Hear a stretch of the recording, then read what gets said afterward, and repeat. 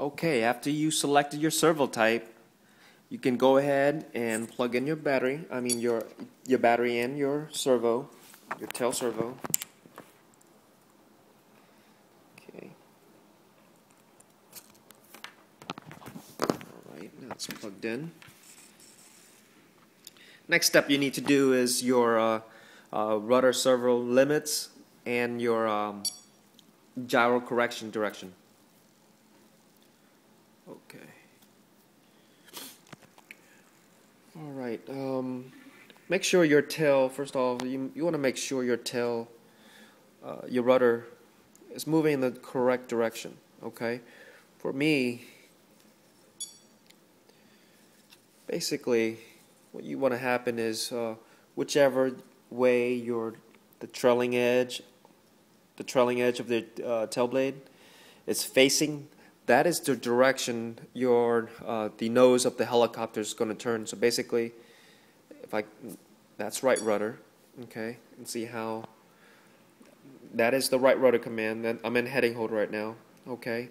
You will see that the trailing edge is facing to the right. That means the helicopter should turn right, okay, and that is correct. I am giving it right rudder, so it should turn to the right, okay.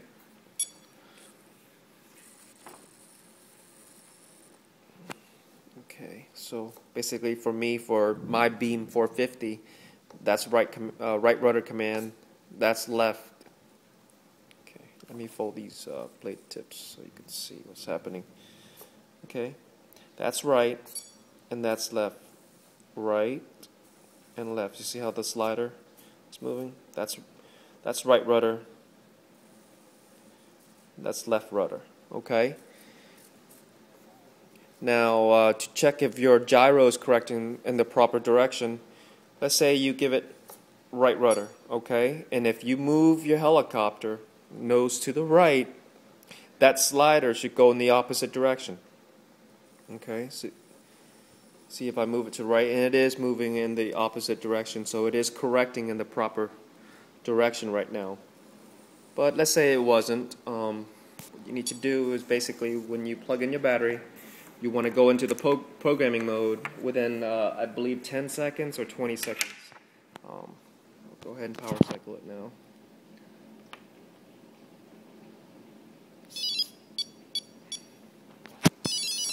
Okay, go ahead and push it in.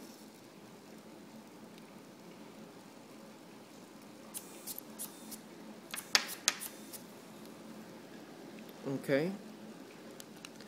And I believe, see how there's no lights on right now? That is the first parameter, is the gyro correction. If I push my rudder the other way, now the light is on. Okay, so if your gyro was not correcting in the proper direction, either you push right or left to change that option. Okay, so for me, light off is correct. But if it wasn't correcting properly, you want to leave the light on, okay? So mine is correct with the light off. And at this time, you can go ahead and push the button again to go to the next parameter, which is the servo limits.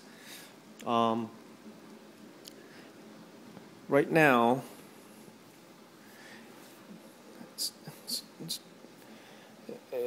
it goes to one side, doesn't matter which side is first. Get there all the same. Okay, now you're gonna need to move your rudder until it's as far as possible without binding, and you don't hear the servo buzzing. For me, that's as far as I can go without it have it buzzing. Okay, now once you have it that side, you're gonna press that button again to do the other side. And see how see my slider's on the other side now. You can just gonna move it.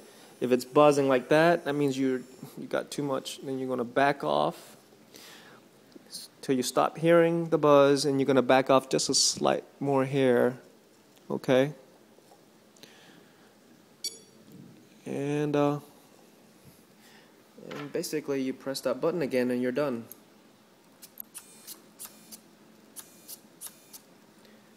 Okay. Now you power cycle your helicopter, and you're all set. You're all set for the first flight.